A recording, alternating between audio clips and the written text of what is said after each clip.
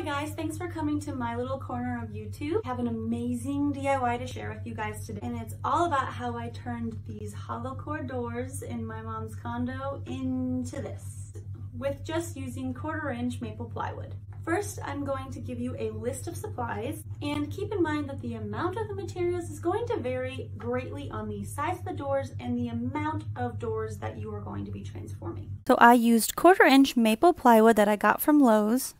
I got it in 4 by 8 foot sheets and found that about one of these sheets should cover a 4 foot wide door front and back.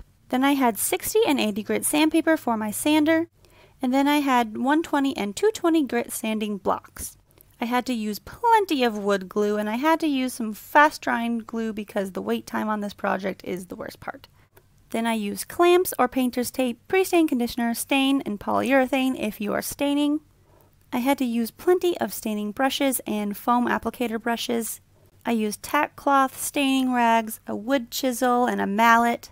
I also had a trim puller and then a Phillips head screwdriver. For power tools, I used a table saw to rip cut the boards from plywood sheets. You could also use a circular saw and a jig to do this. Then I used a mitre saw to trim off excess length, an orbital sander, a drill, and then a hole cutting jig for your drill to cut the holes for the door handles. The first step is to remove all of your doors and remove all the hinges and hardware. This is also a good time to label the bottom of your door as to where it was from. Oftentimes these cheap doors fit only in their designated frames. The second step is to rip cut your planks. It is great to do this ahead of time so you have plenty of planks to choose from when you are assembling the doors. Now, plank size is something you need to consider. My doors were all exact to a foot. They were either 3 foot wide, 4 foot wide, or 6 foot wide. So I decided to make my planks about a 1/16 of an inch short of 6 inches each. That way I could leave an 1/8 of an inch gap between the planks. Step 3 is to sand down your doors. I used 60 grit on my orbital sander to get off all the finish and to ensure a good surface for the wood glue to adhere to. Step 4 is to wipe down your door and dry fit your planks. Dry fitting is important to make sure your planks are well cut and all of the spaces are even. You'll find that different sides of the boards are prettier, so you just want to make sure that those are shown. Step 5 is to start gluing. I used a quicker drying wood glue because the wait times on this project are honestly the worst part. I initially used clamps and weights to clamp down the wood while it dried, and then my smart helper friend showed me how to use painter's tape as a clamp. It's a lot more wasteful but way more efficient. You could also use brad nails around the border of your door for a more secure fastening. This was a concern I saw a lot on my Instagram, that this would pull up. Brad nailing will help secure it a lot more, but since these are hollow core doors, the only solid wood is around the border, and this is the only space that you can nail into. Though I would never say this is a bad idea, if you are staining the doors, you would need a stainable wood filler to cover the holes from the nails, and I found that my stainable wood filler actually stained darker than my panels.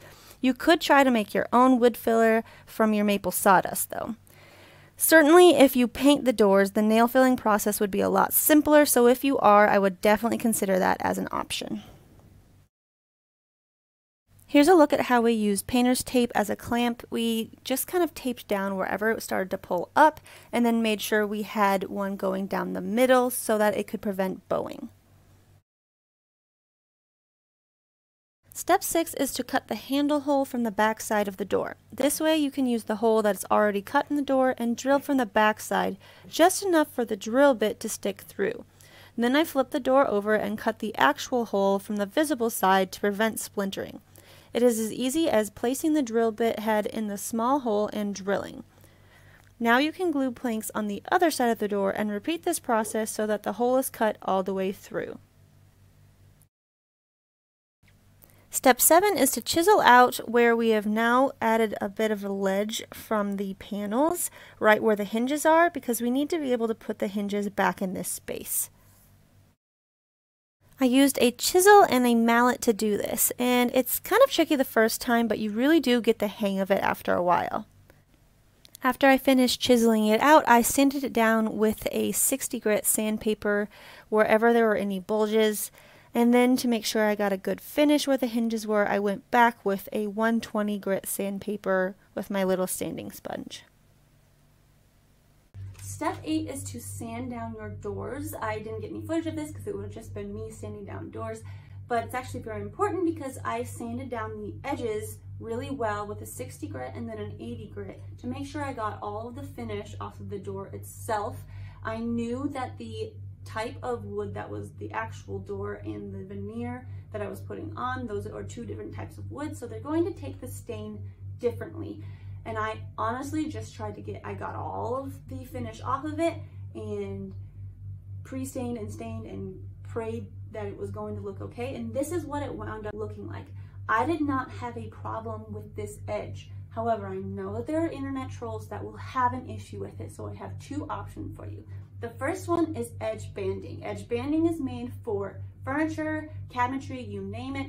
It can go into these type of situations where there's going to be a lot of wear and tear, as long as you poly it and protect it. However, a door is meant to fit very snugly in its door frame. So this, if you added to it, might make your door too big for the frame. So that's why I didn't want to deal with that. You could sand down the door frame itself and the door itself a lot. And because the edge banding is not that thick, but it probably is just thick enough for it to not make it not fit in your door frame very well. But you could, I mean, you might even wind up having to chisel it, you name it. I didn't want to deal with it. I was fine with my edge. But this is an option for you that you can definitely consider. The second option is to paint the edge. You can paint the edge a tone that kind of fits with the type of stain that you are putting on your boards. Now, I thought that this would make it kind of, I mean, it could either make the edge disappear or make it stand out more. So user's discretion, just see what you would like to do. But those are two options that you can consider.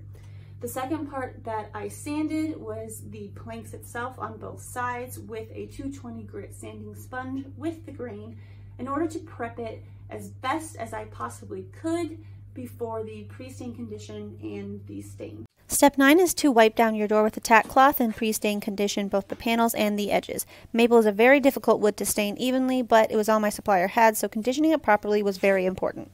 I applied pre-stain with a foam brush, but have read that staining brushes yield better results. I have read that with maple, it's actually better to use a water-based stain. Now, if you do use a water-based stain, you want to make sure that your pre-conditioner is also water-based. It's also best if you stay in the same brand family. For example, I used almond wax.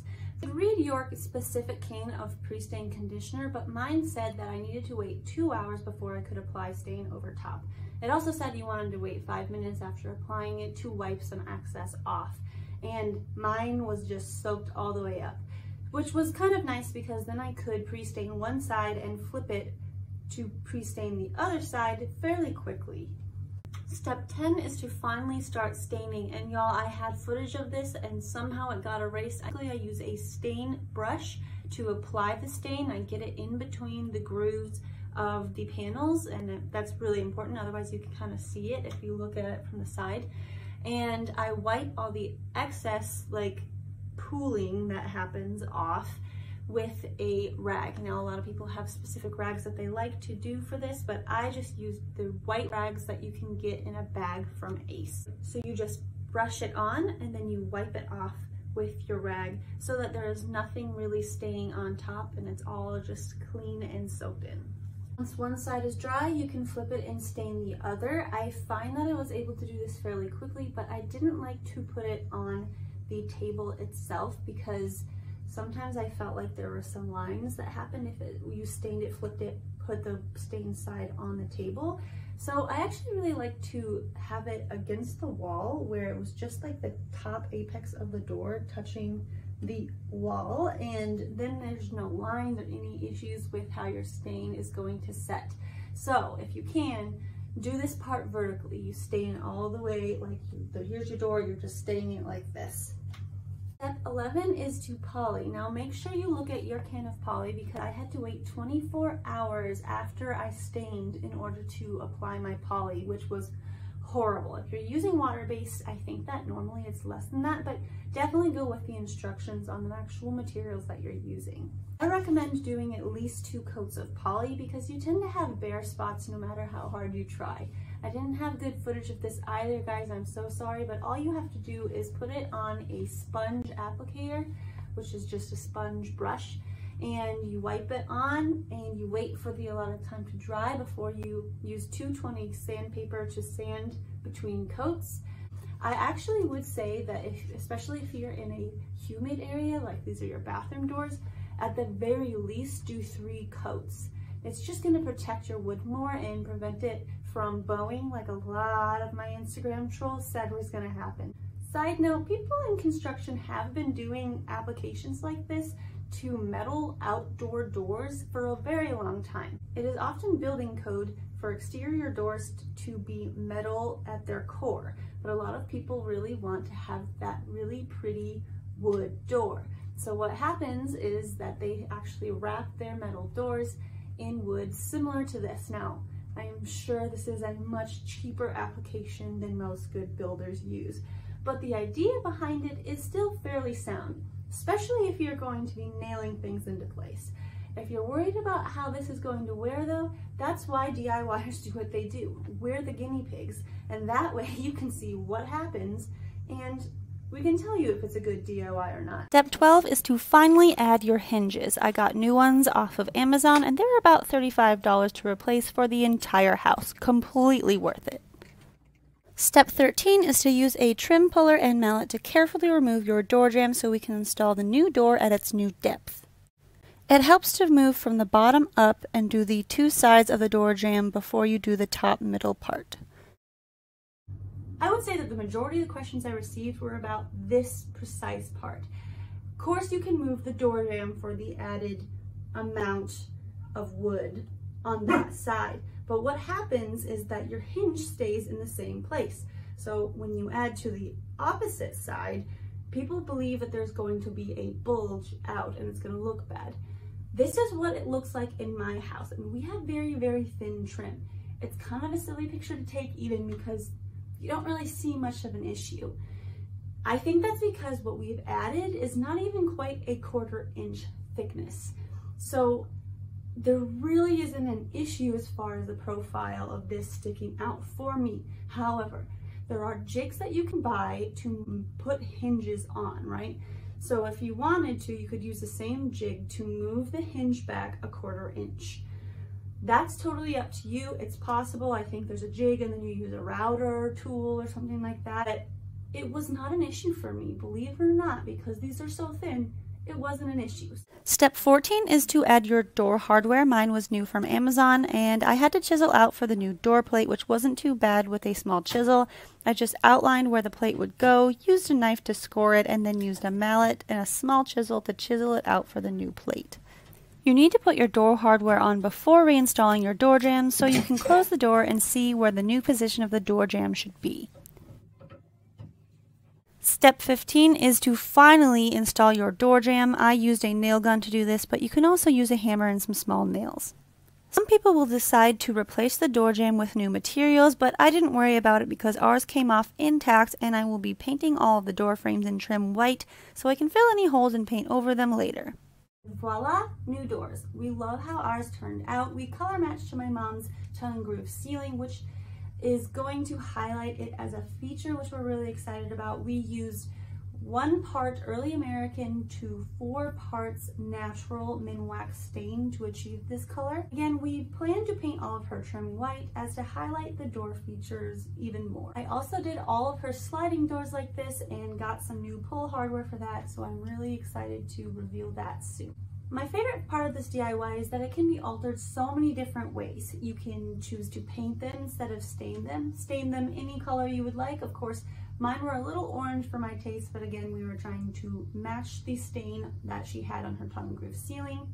You can change your hardware out for a completely different style, or you can just apply your planks in a completely different way. These are some examples that you could consider. I hope this tutorial was helpful. Thank you so much for stopping by. And for more projects like this, such as how I refaced this vanity and turned it into this, subscribe to my channel. That way you can see my tutorials as I post them. Thanks again and stay crafty, friends.